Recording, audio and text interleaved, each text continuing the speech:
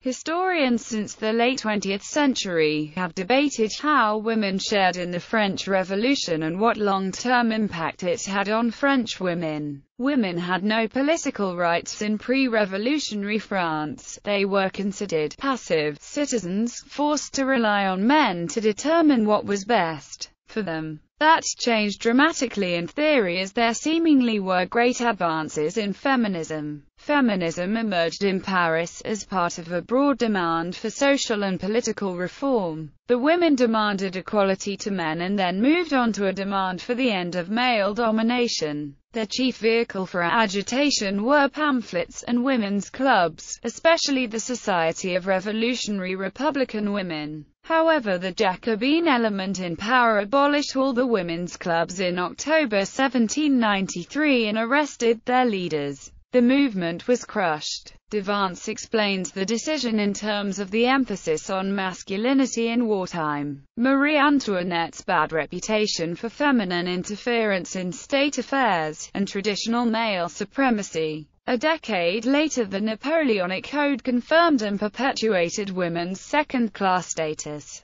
Traditional roles. Women had no political rights in pre-revolutionary France. They could not vote or hold any political office. They were considered passive citizens, forced to rely on men to determine what was best for them in the government. It was the men who defined these categories, and women were forced to accept male domination in the political sphere. Women were taught to be committed to their husbands and all his interests, to show attention and care, and sincere and discreet zeal for his salvation. A woman's education often consisted of learning to be a good wife and mother. As a result, women were not supposed to be involved in the political sphere, as the limit of their influence was the raising of future citizens. The subservient role of women prior to the revolution was perhaps best exemplified by the Frederican Code, published in 1750 and attacked by Enlightenment philosophers and publications. The highly influential Encyclopédie in the 1750s set the tone of the Enlightenment, and its ideas exerted influence on the subsequent revolution in France. Writing a number of articles on women in society, Louis de Jaucourt criticized traditional roles for women, arguing that it would be difficult to demonstrate that the husband's rule comes from nature, inasmuch as this principle is contrary to natural human equality.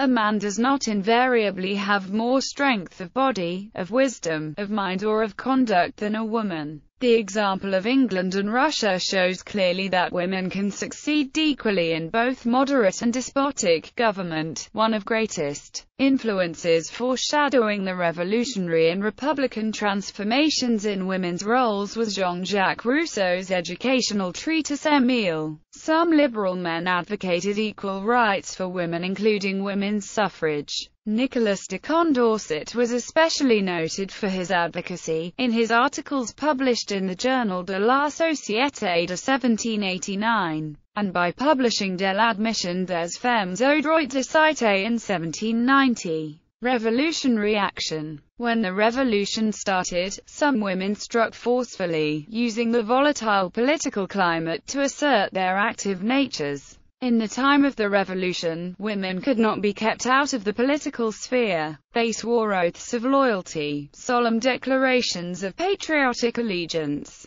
and affirmations of the political responsibilities of citizenship. The Corday d'Armont is a prime example of such a woman, engaged in the revolutionary political faction of the Girondists. She assassinated the Jacobin leader, Marat. Throughout the revolution, other women such as Pauline Léacoute-Owen and her Society of Revolutionary Republican Women supported the radical Jacobins, staged demonstrations in the National Assembly and participated in the riots, often using armed force. Feminist agitation. The March to Versailles is but one example of feminist militant activism during the French Revolution. While largely left out of the thrust for increasing rights of citizens, as the question was left indeterminate in the Declaration of the Rights of Man, Activists such as Pauline Elliott-Owen and Théroigne de Méricourt agitated for full citizenship for women. Women were, nonetheless, denied political rights of active citizenship and democratic citizenship. Pauline Elliott-Owen, on 6 March 1792, submitted a petition signed by 319 women to the National Assembly requesting permission to form a Garde Nationale in order to defend Paris in case of military invasion. Elliott-Owen requested permission be granted to women to arm themselves with pikes, pistols, sabres and rifles, as well as the privilege of drilling under the French Guards. Her request was denied. Later in 1792, Théroigne de Méricourt made a call for the creation of legions of Amazons, in order to protect the revolution. As part of her call, she claimed that the right to bear arms would transform women into citizens. On 20 June 1792, a number of armed women took part in a procession that passed through the halls of the Legislative Assembly, into the Tuileries Gardens, and then through the King's residence. Militant women also assumed a special role in the funeral of Marat, following his murder on 13 July 1793. As part of the funeral procession, they carried the bathtub in which Marat had been murdered as well as a shirt stained with Marat's blood. The most radical militant feminist activism was practiced by the Society of Revolutionary Republican Women, which was founded by Elliott-Owen and her colleague, Claire Lacombe, on 10 May 1793. The goal of the club was to deliberate on the means of frustrating the projects of the enemies of the Republic. Up to 180 women attended the meetings of the Society. Of special interest to the Society was combating hoarding of grain and other staples, and inflation. On 20 May 1793, women were at the fore of a crowd that demanded bread and the Constitution of 1793. When the cries went unnoticed, the women went on a rampage, sacking shops, seizing grain and kidnapping officials. The Society demanded a law in 1793 that would compel all women to wear the tricolor cockade insignia to demonstrate their loyalty to the Republic. They also repeated their demands for vigorous price controls to keep bread, the major food of the poor people, from becoming too expensive. After the convention passed the cockade law in September 1793, the Revolutionary Republican women demanded vigorous enforcement,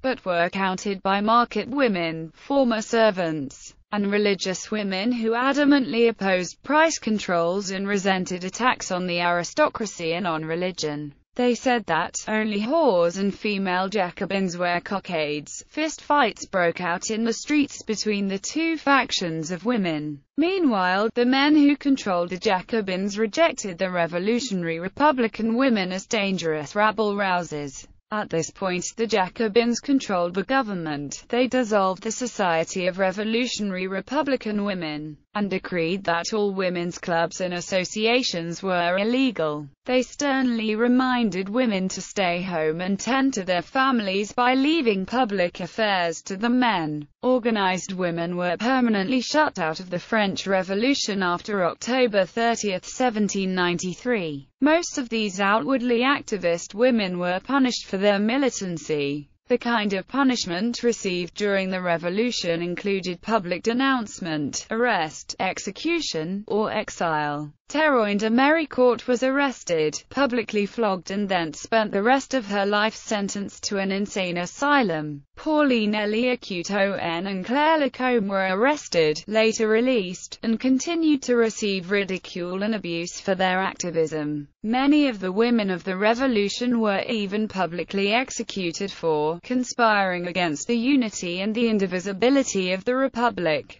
Women writers. While some women chose a militant, and often violent, path, others chose to influence events through writing, publications, and meetings. Olympia de Gouges wrote a number of plays, short stories, and novels. Her publications emphasized that women and men are different, but this shouldn't stop them from equality under the law. In her Declaration on the Rights of Woman, she insisted that women deserved rights, especially in areas concerning them directly, such as divorce and recognition of illegitimate children. De Gouges also expressed non-gender political views, even before the start of the Terror. Olympia de Gouges addressed Robespierre using the pseudonym Polymer, calling him the revolution's infamy and shame. She warned of the revolution's building extremism, saying that leaders were preparing new shackles if the French people's liberty were to waver, stating that she was willing to sacrifice herself by jumping into the Seine if Robespierre were to join her. De Gouges desperately attempted to grab the attention of the French citizenry and alert them to the dangers that Robespierre embodied. In addition to these bold writings, her defense of the king was one of the factors leading to her execution.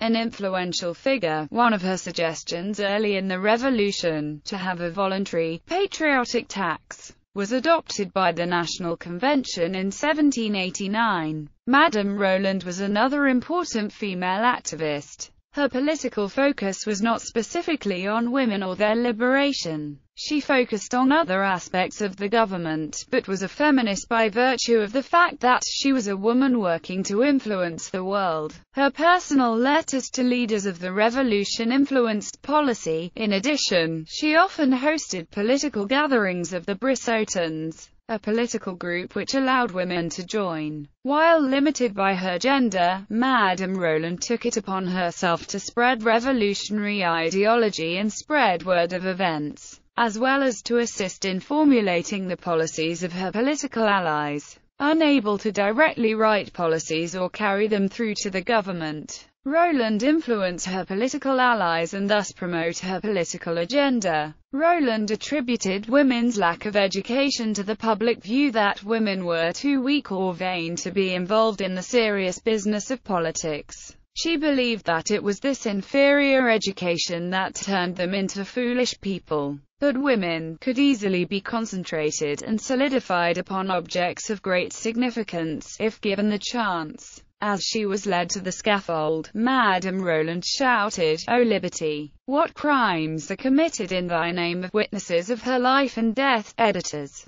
and readers helped to finish her writings, and several editions were published posthumously. While she did not focus on gender politics in her writings by taking an active role in the tumultuous time of the revolution, Roland took a stand for women of the time and proved they could take an intelligent, active role in politics. Though women did not gain the right to vote as a result of the revolution, they still greatly expanded their political participation and involvement in governing. They set precedents for generations of feminists to come. Counter-revolutionary women. A major aspect of the French Revolution was the dechristianization movement, a movement that many common people did not agree with. Especially for women living in rural areas of France, the demise of the Catholic Church meant a loss of normalcy. For instance, the ringing of church bells resonating through the town called people to confession and was a symbol of unity for the community. With the onset of the dechristianization campaign, the Republic silenced these bells and sought simultaneously to silence the religious fervor of the majority Catholic population. When these revolutionary changes to the Church were implemented, it spawned a counter-revolutionary movement, particularly amongst women. Although some of these women embraced the political and social amendments of the revolution, they opposed the dissolution of the Catholic Church and the formation of revolutionary cults like the cult of the Supreme Being advocated by Robespierre. As Olwen Houghton argues, these women began to see themselves as the defenders of faith. They took it upon themselves to protect the Church from what they saw as a heretical change to their faith, enforced by revolutionaries.